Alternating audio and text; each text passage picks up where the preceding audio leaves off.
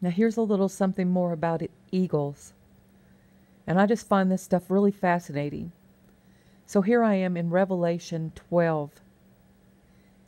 And it's about the woman. This is amazing stuff to me. You know, until I started thinking about this renewing of like the eagle, I don't know, it just never occurred to me. But in 12:14, and to the woman were given 2 wings of a great eagle, that she might fly into the wilderness, into her place, where she is nourished for a time, and times, and half a time from the face of the serpent. And you know, that just makes me think of that one eagle story that Howard Pittman told this part of it, that they mate for lives, and that the old eagle would go to the place where they all have a graveyard, a place where they all go to die. So the old eagle would go there to die, and his claws would fall off, his beak would fall off, and unless his mate helped him, and she came and would throw food at him every day, and if it were in a place where he couldn't get it, he'd not be able to eat.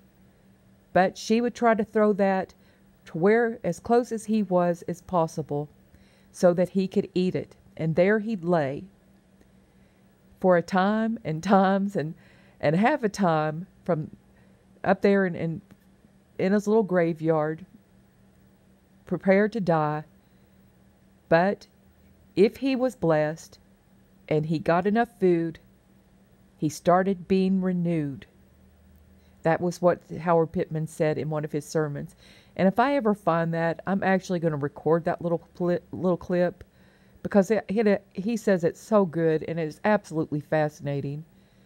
So you think of that she might fly into the wilderness, into her place, where she is nourished for a time and times and half a time from the face of the serpent. And here's some murky water for you. And the serpent cast out of his mouth water as a flood after the woman, that he might cause her to be carried away of the flood. And the earth helped the woman. And the earth opened her mouth and swallowed up the flood, which the dragon cast out of his mouth. And the dragon was wroth with the woman, to make war with the remnant of her seed, and that's us, which keep the commandments of God and have the testimony of Jesus Christ. So, I don't know why I'm on this eagle's kick, but I am. I guess God puts me there. But she was given 2 wings of a great eagle, that she might fly into the wilderness, into her place. That is fascinating stuff. So that's Revelation 12:14. Being renewed and nourished, and given 2 wings of an eagle, being lifted up out of the place where you're in torment. And that goes right along with Exodus, this Exodus journey I was talking about, getting out of this place where people and the devil have you in absolute torment, getting away from these false Christians who could care less about you. They could care less if they could care less. They do anything to you.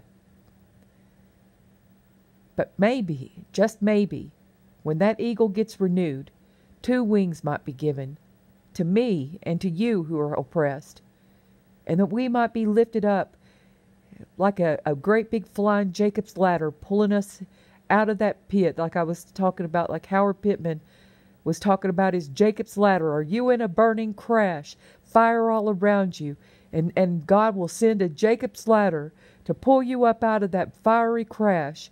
And you know, or give you 2 wings of a great eagle, or both. Maybe sometimes you're like me and you just need both of them. But I tell you, that's when I started this Exodus, and I'm still not there yet. I don't know when God's going to put me in there. I think I got to the 12th chapter of Exodus. I don't even know if I made it to the Red Sea yet. But I know the purpose of what God was trying to do, and I trust Him. And I know it's a big thing that He's doing. And I'm going to hang on to him because I trust him for these 2 wings of a great eagle as well. And I bless you in Jesus' name.